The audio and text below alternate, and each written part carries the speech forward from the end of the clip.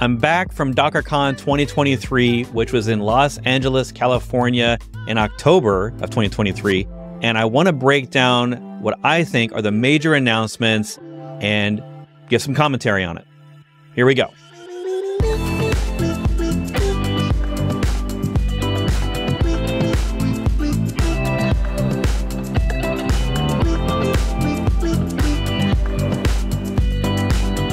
Now, there were some big ones and a lot of things that were announced. So we're talking about Docker Scout went general availability. We have Docker AI, which includes multiple different tools and ways you might interact with it. I think it's just their general label for anything that has Gen AI in it. Next Gen Docker Build, or Hydro Build, as they called it, and I like to call it. Docker Debug CLI, WebGPU on Mac was another one. And that isn't the only reason to go to a DockerCon, is to get all these product announcements, but it's mostly about the people. And that's why I love to go. I haven't been in 4 years since the last in real life DockerCon in 2019. It's a much smaller event. It was like 400 instead of 6,000 like we're used to. So it was like a reboot of DockerCon. I could honestly make another 20-minute video talking about all the friends I got to see that I hadn't seen in years, all the new captains and all the new Docker employees that I got to meet and learn from these wonderful people at the event. And then, of course, the fans that I got to take selfies with all week long. And that was a lot of fun. That's actually my favorite part of DockerCon. But this video is about the announcements. First up is the Docker Scout suite of security tools. And it's a lot. It's been around in early beta and public beta for, I'd say, at least a year. A couple of acquisitions from Docker helped to bring a lot of the people and expertise and tooling here. They've relabeled everything as Docker Scout. So what is it? Now that it's generally available, what we know that it is today is tools inside of Docker Desktop on your local machine, including a CVE scanner, which you might compare to open source ones like Gripe or Trivy. You might compare to other commercial ones like Sneak. I really like Scout in this first release. It is easy to use. It's the Docker space Scout command line, and there's a bunch of different options there. It has colors in the CLI. It also has options and features in the Docker Desktop dashboard GUI. So you can use either one if you're a command line person or a GUI person. It integrates with Docker Hub, as well as the new build kit attestations if you're into all that security supply chain stuff. It ties all this together and presents a really easy interface to hide the magic of doing several things. One is discovering the vulnerabilities, CVEs, in your images. Two, making recommendations based on that information and based on the provenance information that comes out of BuildKit. You get Docker Scout for 3 Docker Hub repositories for free. The next real thing there is scout.docker.com. So if you have a Docker Hub account, you will start to see Scout stuff showing up around vulnerabilities in Docker Hub. But whenever you go to scout.docker.com, it shows a lot of data and organization-wide statistics around the vulnerabilities in your images that are maybe out of date in terms of your base images. Maybe you should update Node images or your Python image to the latest version. And all of this stuff comes together to help you with advice around how to reduce the CVE count. In a lot of ways, it's really just recommending new base images. Besides just pointing out all the CVE counts, it's recommending new base images that have a different set of CVEs. So it can maybe compare and contrast a little bit for you. The third part of this, so again, we have the local tooling on Docker Desktop. We have the hub tooling, or the scout.docker.com. And the third piece is a GitHub action, or basically a suite of integrations, not just GitHub, but a whole bunch of integrations that are going to plug into Scout. The first one out of the gate that I have tried is Docker's GitHub action for Scout. And the one thing this does that I really like, and is pretty unique, is it will look at your PR, give you the CVE count of a build of the image in your PR in some code in a GitHub repo, and then has some intelligence to figure out what you're merging, which branch you're merging into, and which image that might be, and the difference in the CVE count between your current pull request and the branch you're about to merge into. To me, that's a big game changer, because that helps developers at the time of pull request figure out if their pull request, when accepted, will increase or reduce the security of the image and the code that's in it. Next up is next-gen Docker build, or what was codenamed Hydro build. It is cloud builders, because builds locally are maybe slow on an older machine, and you may not have all the architectures you need. One of the growing needs is for multi-architecture builds, because maybe in production you're on Intel or AMD 64, but you have a lot of Mac developers and they're on ARM 64. So you're going to end up likely building images with multi-platform. If you've ever tried to do that with the built-in emulation, or even like I do on GitHub Actions with QEMU emulation, that can be really slow, an order of magnitude slower. I don't know how they're going to price this. I don't know if this is going to be part of your Docker subscription or something in addition, but it basically allows you with a couple of clicks or a couple of commands on your local machine in Docker Desktop to transparently run a Docker build command that will push all of your local source code to their build farm. This is seamless. You use the same Docker commands. You change out the builder destination from local to cloud. What's new is Docker Desktop now allows us to have a GUI to manage our builders, and there's a new option to add a cloud builder.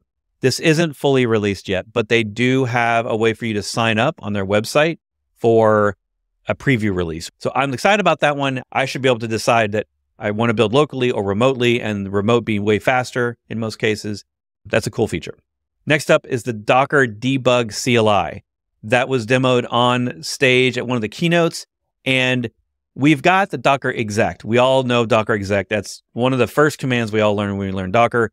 This is an option to replace that, where you would use, right now, at least in its preview form, it's a separate CLI, but I assume that it's going to be built into Docker. So maybe Docker space debug would be the command. We don't know yet. That is going to jump you into the container. It's like side loading or adjacent.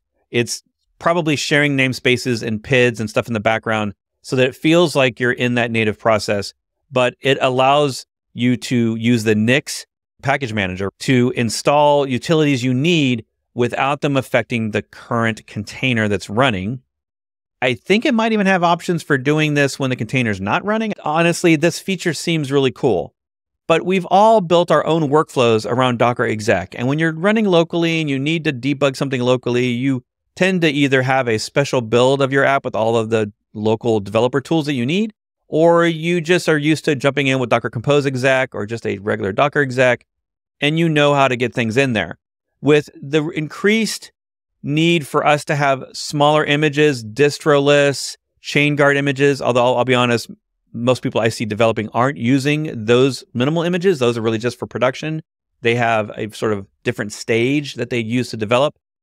So I'm not really sure how well or useful this debug will be over the current situation. What it might be is simply easier for people that don't know all that to get started on their local machine debugging an existing container. It might make more sense if the debug CLI walks them through and it has a little splash screen that shows up when you first run it. So maybe that'll be more user-friendly. You can try this today. It's a Docker desktop extension. So you can install that from the extension store, give it a run, check it out. And in this case, one of the major claims that Docker's making is that if you do this method, you don't affect the running container. Essentially, it's like using a different file mount or file partition. So you're not changing anything in the container so that when you leave or you exit the debug session, the container hasn't been augmented. It's in no way different than before. So that'll be interesting to see how that plays out. What they did say on stage is that a feature that will be coming later is that it will be able to debug Kubernetes. That might mean I can use my local Docker CLI to quickly jump into a cluster that I have API access to and debug it without additional local tooling to do that. Again, most Kubernetes people already have commands that they're used to using. We have the new ephemeral containers and people have their processes. So I'm not exactly sure how successful Docker will be at getting everyone to use their debug CLI inside of Docker Desktop to do all this stuff. But I'm hopeful that it will be more useful than maybe some of the stuff we have now. Next up, WebGPU, which I had not even heard of or knew that it was a thing. But WebGPU is a standard around giving browsers direct GPU access through OS APIs like Direct3D, Metal, and Vulkan. All we know is that Docker is set up for WebGPU and that we can take advantage of GPUs regardless of our operating system or GPU hardware, assuming they had compatible drivers. Today, this is all very OS specific. So for example, today with Docker Desktop, you can use GPUs in Windows, but only in Windows. And that's because the Windows team enabled that for the WSL2 that Docker's using in the background. On Mac, you don't get to use GPUs in Docker Desktop today because it's just running a hypervisor VM inside of Mac. So what this specific feature for universal GPU access is going after Mac first. So the demo we saw on stage was Docker Desktop on Mac, taking advantage of the, I believe, Apple Silicon GPUs. I'm not sure if they described exactly which GPUs those were, but they showed the performance benefits that were just coming out of the box. This is not a shipped feature yet. I don't really have a lot of other details. So as this comes to fruition, you will hear more. Next up is the Docker AI suite of tools. And this, I felt like in demos, showed up in two ways. The first one was the Gen AI stack, which essentially means Docker will provide third-party tooling like Ollama and various other things that are listed on their website, like Neo4j and LangChain. These tools are going to be bundled in containers, and that Docker will provide guidance and easier install and setup of all these things inside of Docker. So I think maybe that was related to the WebGPU announcement, that in order for them to do this in Docker, Docker has to be able to take advantage of the GPUs. So once all of these features are finished, then the idea would be is we can install Docker Desktop. A couple of clicks later, we could have a full LLM setup for all the Gen AI stuff that would take advantage of our GPUs, but not require a bunch of local installing of tooling on our OS. It would simply just be all in Docker. It could be transportable between machines. You get the idea. The other half of this is something they're calling Docker Assist. And we got a demo on stage, but I have not been able to get hands-on with this yet. This is interesting because it's in VS Code, at least at first, maybe for other editors later. But like all of the LLMs we've seen, like Copilot, this is in VS Code, and it's aware of Docker commands, Docker files, compose files, anything in the Docker ecosystem of tooling. And it uses a notebook format. I think this could especially be useful to people learning Docker. And if it's as good as what their early preview showed, I'll probably make all of my students coming through the course for the first time through Docker and my Docker Mastery to install this, because it seems like a no-brainer. Like, why wouldn't I want a virtual assistant helping me learn the commands better than the -help does for all of us that are used to that? And lastly, the other big announcement there from Docker was launching something called OpenPubKey. It's more of a standard, and it's early days for signing container artifacts. So container images, possibly other related artifacts in the future, like compose files, Helm charts. I'm not sure exactly what their scope is, but this is more of an idea that they're starting with. In my newsletter, I linked to a great article for the pros and cons on this from an industry expert, Dan Lorick, who is a part of the SigStore project, which is technically going to be a competitor to this standard. And it's interesting because there are pros and there are cons to both solutions. And they have certain pieces to the puzzle, and signing and guaranteeing that the image you built is the image you're running. That's one of the reasons for all this signing stuff in containers and artifacts. And Docker, I think, is trying to make this new way. They partnered with the Linux Foundation, which is interesting. It's because it's now a Linux Foundation project, and Bastion Zero, another supply chain security company, which I don't really know much about. And we're just going to have to wait and see on this one. We probably won't have anything useful to use that's easy and commonplace and accepted by lots of other tooling. I'm going to guess for at least a year. Like, this kind of thing tends to take time. There's a lot of people needing to be involved, and then other tooling has to catch up with these new standards. There's honorable mentions of things at the conference, like Docker Compose got a new watch feature that has been in beta or alpha for a while, and that's finally released. So we can now watch files in Docker Compose, and it will automatically either rebuild your container or restart your container or sync files into your container without needing bind mounts, without needing extra tools for all that. So I'm very excited. I've made a YouTube short about this and talked about it in my newsletter as well. The other thing is Docker Compose Publish, which I haven't talked about yet, but allows you to send your Compose files and store them on Docker Hub for easy sharing. They made a little announcement about Udemy partnership, which I guess is good for me since I have all my Docker courses on Udemy.